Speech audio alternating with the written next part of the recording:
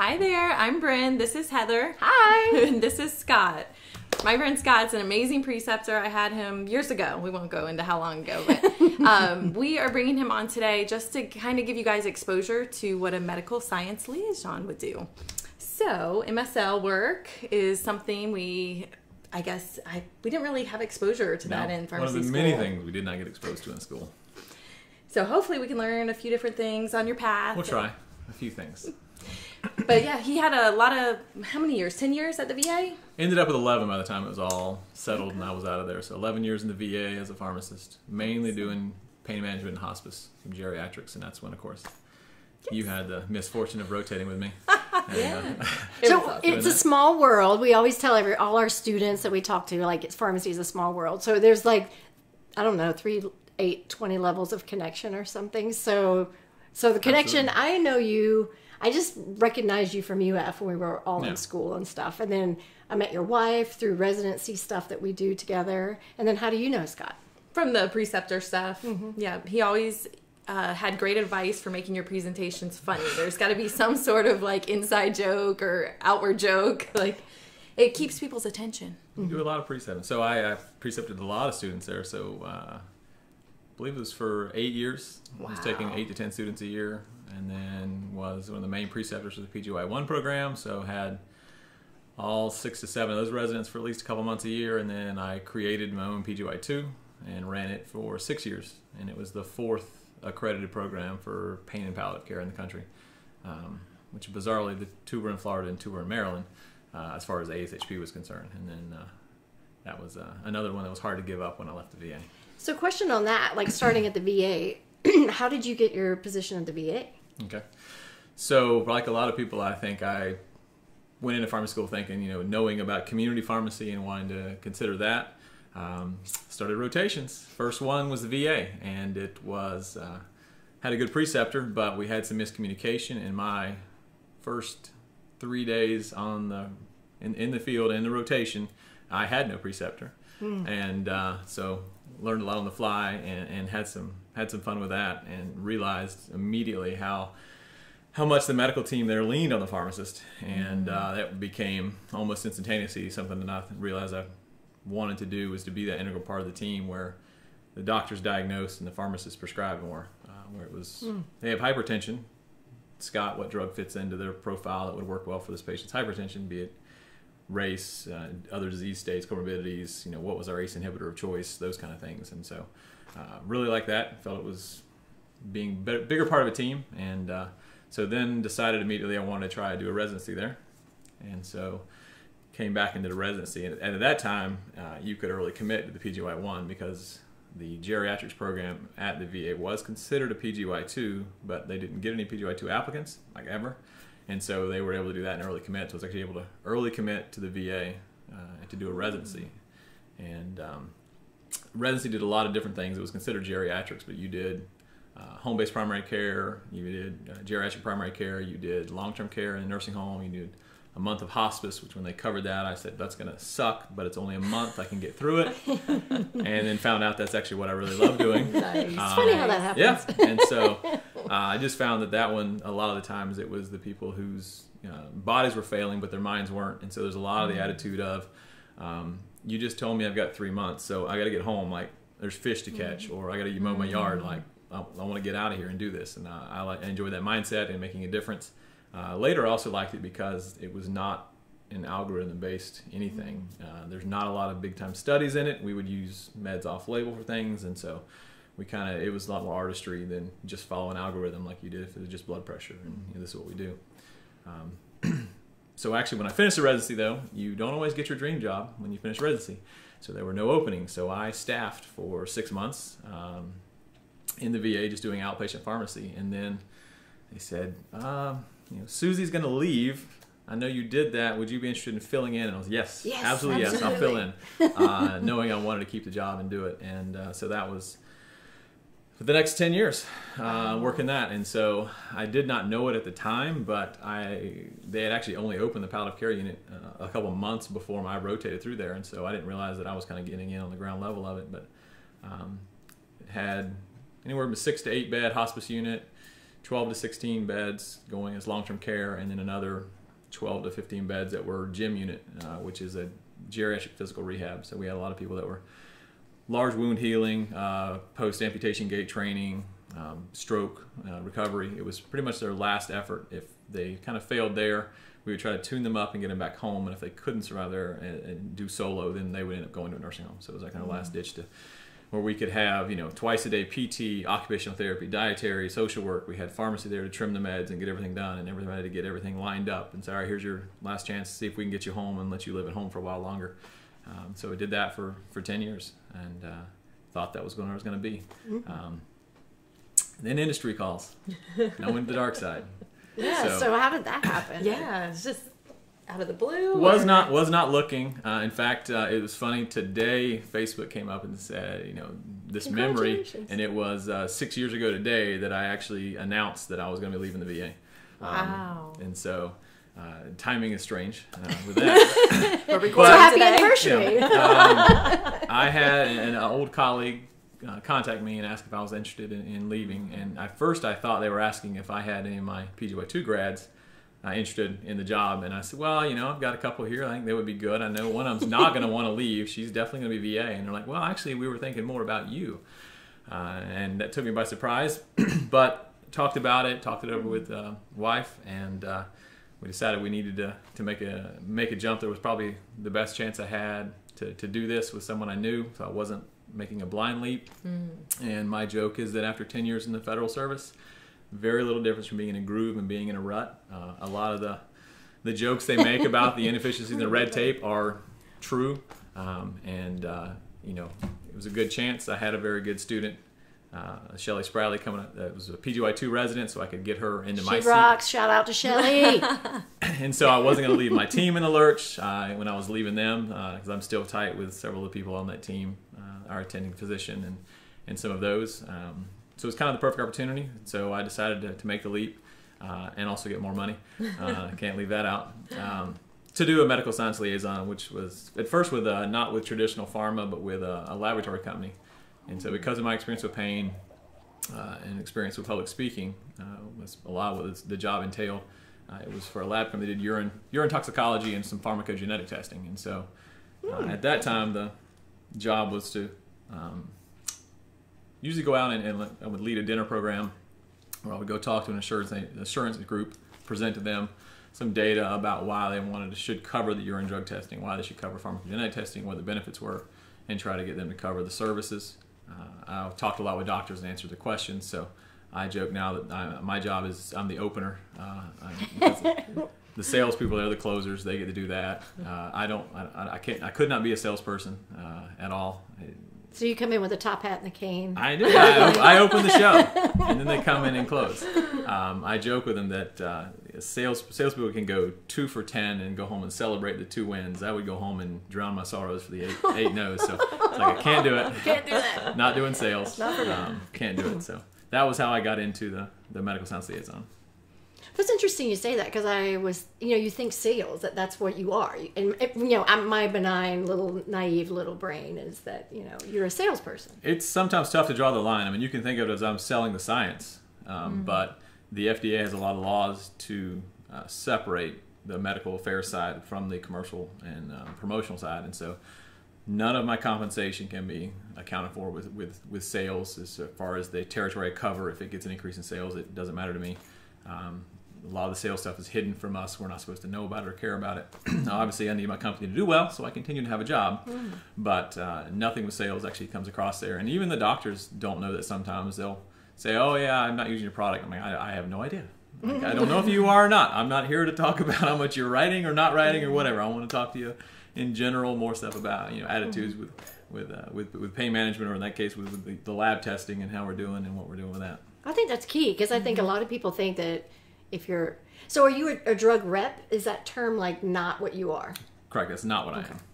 So usually most people don't understand being in medical affairs and then that side of it as far as the medical science liaison, because that's not a word we use a lot. I have to look it up. I think the first year I had to double check how to spell liaison. I was like, how do I spell I told her it has like 4 eyes in it. Yeah, It's what is you don't this? have enough eyes. Then you pull my business card and check to see how to spell liaison. I feel so much better. Yeah, I was like no, practicing announcing it. That's what it is. Liaison. I didn't know when I even got the job how to spell it or what exactly it would entail. Oh my goodness. So yeah, first job actually they didn't use the liaison word. They did. I was the associate director of medical affairs. So all these companies will have a medical affairs part and division, and so where we're that. So it seems to me like you had kind of made your brand, if as it were, in that kind of hospice palliative care world. You had kind of made a name for yourself. Because I think our audience, conferences. Yeah, and done presentations. So I do get asked how do you get a job like this in industry, and you can chase it. And I know people that have come out with because usually for a medical science liaison, you have to have an advanced degree. It's usually a PhD, a PharmD, or an MD. It can be ARMP as well. I've seen a few, worked with a few that are ARMPs that are MSLs. But you have to have this advanced degree. You either can chase it, and if they need somebody that's fresh, but most all of the job flyers will say need 2 years of experience in this particular field or whatever. So they're looking for a cardiology one, and they want someone with cardiology experience.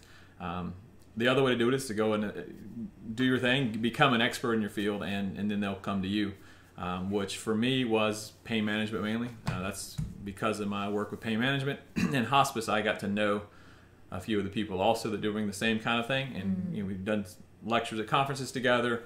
I used to do ACAP lectures here for Lafayette County Association of Pharmacists. So I would do NCFSHP and those type of things. And so they knew that I was someone that did not have a fear of public speaking and speaking out in group and doing these things, and had presentation skills, and they weren't going to have to train me on that. And so that's how they actually came to me, is because I was an educator in this field and had presentation skills, and so they came to me on that one. So that's the other way you can do it. It's just the longer, harder route. And if you don't know that's what you want to do, then that's kind of what you end up doing. And being in the right place at the right moment. 100%. Yeah. 100% being in the right place at the right time. I knowing now, I probably would have actually chased it because I really like what I do.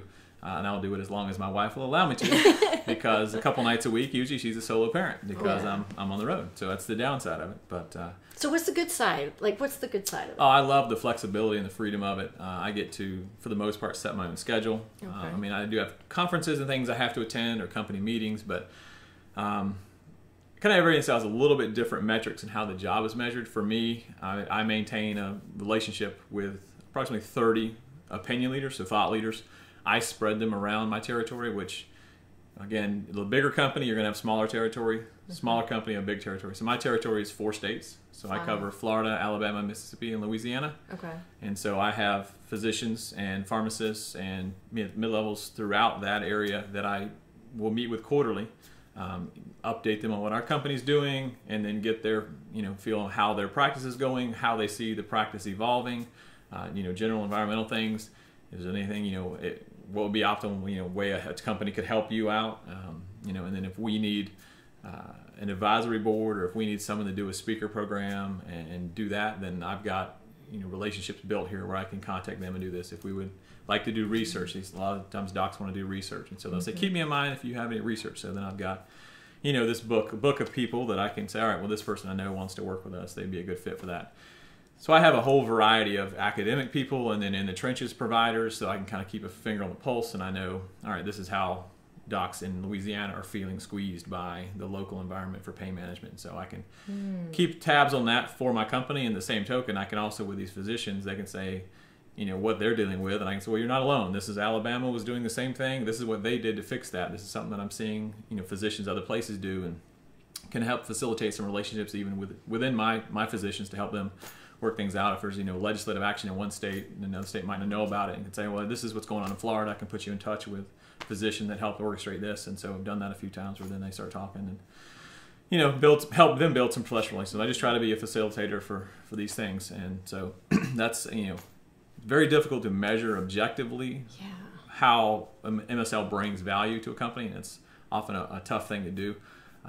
So the only thing you can do is continue to be out there and doing things and have these relationships to be able to build upon, because it's very easy to judge a sales rep if their sales are up or down, how it's going. But for an MSL, you're out there seeing people. Like there's no objective measure, and the FDA won't even allow it to be an objective measure, and so it makes it difficult there. So sometimes, what is a lesson learned is you have to, in the VA you get by keeping your head down and doing your job. that's not how you get by in You industry. have to, You have to wave your flag. Hello. Yeah. And so that's actually why I end up. That's really a biggest reason I lost the first job and ended up in the current job is because I was used to head down, do my work, and then so when there was layoffs in the company, it was what have you done for me lately? And I didn't have anything special to show. I did nothing wrong. My bosses actually recommended me and got me the interview for the second job, and they were fine with it. They were, this is what happens in industry. That's the downside. VA, very stable. Industry, not so much. I mean, average employment at most for reps or for MSL is about 3 years at a company. Wow. That's about all the average is. Because when the product goes away, then your sometimes. job So yes, it can do that. There's a life cycle of a product I've learned where you can get from launch to this, and so unless your company's doing this and buying new products or getting new things out there can be a loss of need for you, because once the insurance companies have all dealt with it, they don't need you doing that part of it. Once the reps have been out for 2 or 3 years promoting it, the docs no longer have questions for it. It's kind of been settled where it is in therapy. And so you kind of need this to go along and do it, or you need to try and climb the ladder a little bit and do some of these things on a corporate level and do that. So it's interesting. So when folks are considering an MSL type position, are they wanting to also look like their pipeline or like what else a company may have? Or? It certainly would help. That's can be the issue when you have a very large company. So I know I've talked to MSLs with large companies where I have 4 states. They may have Jacksonville. Oh, okay. And they'll have to have X number of physicians or providers that they keep relationships with, in that small area, which is very nice for travel-wise. You're just bouncing back and forth over there, but it's difficult. You don't get to pick and choose as much. You got a much smaller pool to choose from, and I think the same thing would be is if you only had one product. It may be around for a while, but the need for you to be around for a large team is going to diminish as the product has a place set in therapy, and again, when it becomes a mature product, is kind of how they would discuss it and say it's become a mature product, and no one's asking questions about it, no insurances are dealing with it and changing formulary status for it. So another question that I just thought of, when you're preparing for like talking with these docs, and it's awesome that you're this resource and this connection, how much studying do you have to invest? It's like you have these many doctors to meet with a month, but are you also having to like set aside time to like... So yeah, there's still some of that. Obviously, you have to know all of our products backwards and forwards. I have to know most of the competitors backwards and forwards, know what's in the PI, what's not. There's still a lot of legality with that. So the sales and promotional team is never allowed to go off-label. They can only speak on-label. I am allowed to go off-label, but I'm not allowed to solicit off-label questions. I'm not allowed to lead the discussion that way. That's a fine distinction that I had to learn about that I wasn't aware of. So I always joke with physicians because a lot of times they don't even know, and I'll say I'm like a vampire. You have to invite me in, so I can talk about anything, but you have to lead the discussion that way. I like that quote. It's the way it has to be. They don't know. There's a lot of strange rules that you have to familiarize yourself with. The other one that's even more bizarre is I'll go to conferences to meet physicians to stay up to date with things. I just was at a nice conference this past week. Unless we have a separate booth for medical affairs, I'm not allowed to hold a discussion with a provider in the vicinity of promotional materials. So if a physician comes by the booth that we have marketing people at or sales rep at, ask a question, I have to take them outside the exhibit hall to talk to them. Interesting. Very strange. And so usually the way we have to do that is the reps will have my cell number. They go, we have a doctor with a question. I'll come by. Nice to meet you. Do you have a question? Okay, well, let's go outside and we can discuss it. And they're, what do you mean we're going to go outside? Did I ask the wrong question? Is this going to become physical? What's going to happen? And I have to explain, no, this is just FDA. I'm not allowed to have a scientific discussion with promotional materials around. Like, it's that bizarre. So is that new?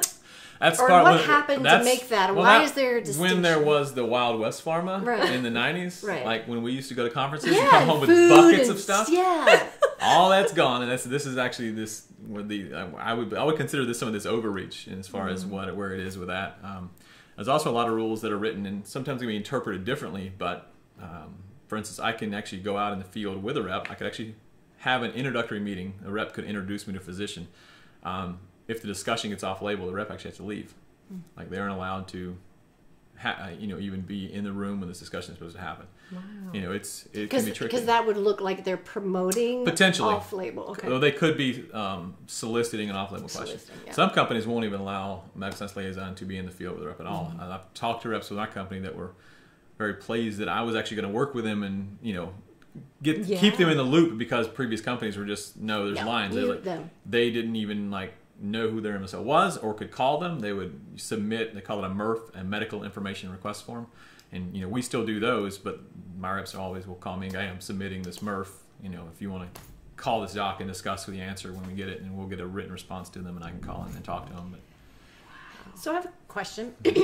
No, you can. So if a pharmacist is out there and they're an expert in oncology, and they're like, you know, I think I could speak to people. I got an outgoing personality, and I know this stuff forward and backward. I am the expert people come to for questions in my facility, and they know some drug reps, and they're thinking about pursuing that. You know, I think the question might be, okay, I know my field, and I know the information, and I know like the history and everything, but I don't know how to do an MSL job. Is there training that you go through that they teach you all that? Like what you need to do, how the conversations go? Like, do they train you in that? there are some trainings. I think most of the time it would be a company. I think there's just so many right ways to do it. There is now a board certification. I'm not that familiar with it. I see the advertisements for it. They send me stuff on it for this being board certified in medical affairs. I haven't addressed seen it. that too. Yeah. So I'm not sure what they're doing there.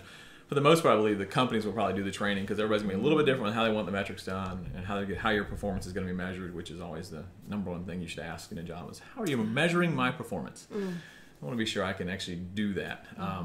So for us, you know, I got hired, and both companies I've worked for have brought in people to help teach us better presentation skills, better ways to manage conversations and leading difficult conversations, better ways to, you know, initiate relationships with colleagues and providers. And so they'll often have there's companies that actually specialize in training people how to speak and how to do these things. So there is some of that. But as far as just exactly how to do an MSL job, I'm not aware of anything that does just a... Because if they think, well, I'm a great expert, but I don't know if I could do this job. Like, I don't know how I would even go in and talk to a doctor, or like what would be expected of me. Sometimes you feel like you're asking for a date. It's awkward. It's awkward. So, and it's one of the toughest things that I've dealt with, and I know some of my colleagues because I always try to mentor new hires. Do you have a mentor? I have a mentor as my old boss that had to let me go. He's the guy that serves as my mentor, but I try to mentor him. But there's a lot of times that I think of it going in there, like, what am I bringing to this provider that would make them want to give me time? Yeah. Because when I was a busy clinician, I was like, I'm sorry, I don't have time. Right. You know. Because it seems to me you're going to have to show your value to that doctor, or what every short amount of time. Yeah. Every meeting you're going to have to come in there and show some value. If you request a meeting and he's going to give you time and then you have nothing, then you risk damaging that relationship where he's going, yeah, next time. So I always do try to have something. And so like what my company usually does is every quarter we're going to have some new question we're going to ask, some new resource we're going to be talking about. So we have at least one new thing to bring in there. But normally it's, you're not going to be good at building relationships if you're the one always talking. You've got to listen. And so absolutely. It's a lot of it is, Being kind of knowing listener. what's in the area and then trying to get them started and to talk. And then if you can listen to them, then they'll usually, okay, well, now what do you want to talk about? But it's getting through the gatekeepers, I found, is really tough too. It's like you just don't go on and like, here's their email, like they make sure come on over that. There is a lot of things with that, and it's even still, this is definitely, it's always a work in progress. I always joke with people like, I'm not ashamed to say I'm good at something. I'm good at this. Doesn't mean I'm not every day trying to get better and still getting messed with and have problems with it. I had even a doc I'd met with twice. I emailed him. I'm going to be, this is in the boonies north of Huntsville, Alabama. And I was like, I'm going to be in town this week. Can we come by and see you? Absolutely, come by at 1. We'll sit and chat. Perfect. Get to his office, check in with the front desk staff. I'm like, all right, just have a seat there.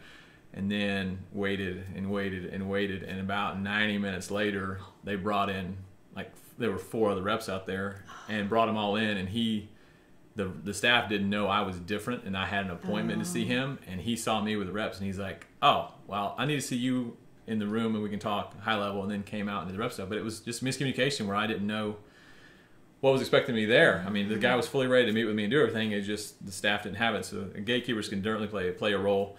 A lot of times just get them to respond to you because they get so many emails. Like I asked them, all right, what's your preferred method? I try to get a cell number if I can, so I can just text them because I know they're going to get it. Then it's not going to kind of spam filter.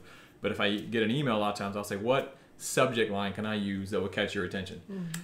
Because I'll sit there sometimes and have the whole email typed out. I'm like, all right, what do I put in the subject?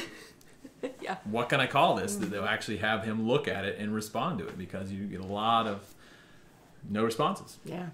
So in that case, sometimes I can utilize the sales team and say, hey, is this guy on vacation? Have you seen him recently? Could you ask him, hey, have you talked to Scott lately? And see if he triggers anything. And then sometimes they completely forget. I mean, I've been stood up for lunch dates and stood up for afternoon things. We're flying to town, rent a car, drive an hour and get there, and they're like, I'm sorry, the doc left. And I'm like, well, I had an appointment with him 20 minutes from now, and they're like, he left for the day. And I'm like, all right. So that's where it's helpful that I get to set my list, because if the doc does that to me a couple times, then I'm just going to go find another doc that can be in my opinion. Like, I don't have anybody that's that must see for me that I have to. Whereas on the sales side, you have to. Yeah. And so they have to. They'll take it and deal with it. I need to have a variety of docs, but I don't have anybody that's special that I can't be replaced if they don't. My joke with them is like, you need two things to be an opinion leader for me. I need access and I need an opinion. That's it. It's that easy. Even if it's negative. I've had docs be like, yeah, I'm not a big fan of your products. You probably don't want to talk to me. I'm like, no, actually, I want to talk to you more. I would love to sit down dinner with you and talk about it. And what's your we'll talk, where's the issue here with what you guys are doing? What's your view on the environment as a whole? Like, what do you like? Teach me. Yeah, absolutely. And so... And so it sounds like for a typical day, it's all what you plan, or it's more like month to month? I don't have a typical day. I would have a typical week. Okay. Usually. So like I said, I have 4 states that haven't spread over. I do try to cluster them so I can bundle them together into one trip. But basically, so every quarter, I'll have to do a couple days in New Orleans and catch New Orleans and Biloxi, a couple days in Huntsville and catch that surrounding area. So all over my territory. So usually 3 days in the field a week. Okay. Usually that means being gone 2 nights. Okay. But then if it's hit my Jacksonville docks or my Tampa docks, I may not be gone at all. I may be able to drive over there, see a couple, come home, and then another day later that week, drive over and see the other one. So I do get some weeks to do it. So the flexibility, no one will schedule it. So if I know I've got a first day of kindergarten for my oldest daughter coming up, I know I'm not going to be gone. Like, I can schedule around it. And when they were babies, it was like, if I was going to be home and was sick, then I could, go to the dock and do that stuff. And it allows me freedom to go work out when I want to on the days that I'm home. Now, granted, so you work at home the other days? Yeah, my other 2 days are home days. And so, I mean, there's a lot of it that is unpacking from the last trip and packing for the next trip. And then, expense reports and getting that done. And there's plenty of stuff to do, and then catch up on readings. We talked about staying up abreast with what's going on in the field and legislatively and things like that. So there's a lot of things to do, but they're home days. And so I love being able to reset by having some alone time at home and be like, all right, this is it. This is recharge, and then get back at it again, usually the next week. So. Wow. So typically Monday through Friday is when any of your trips so fall. Really, I don't have anything else with that. If you take vacation, you just take a week off? Or? Yeah, I can take whatever I want off with that and be gone. I still would be expected to still see my 30 that quarter. Okay. So it would be difficult if I took a month off, but to do that. But as long as you can hit that, then you're fine. You take vacation whenever you want and do that stuff. The only time I ever do weekends is a conference. So I was at the Florida Society of Interventional Pain Physicians, and it was a Thursday through Sunday conference. So I was there for that. But I did not work. I worked at home Monday, Tuesday, Wednesday, and then Thursday went down and did that. And I'm at home today, tomorrow, and then I'll hit the road again on Wednesday. So. Interesting. So our big question we ask everybody. Yes. Our self-care. What do you do for your self-care? So how do you fill your cup back up? I do a lot of fitness stuff, exercise and those things. So doing a CrossFit, not fully into the cult, but do a lot of CrossFit. So about twice a week CrossFit, and been doing that for about 5 years. And then always been a runner, and then recently last year added swimming, and then I'm about to add some biking.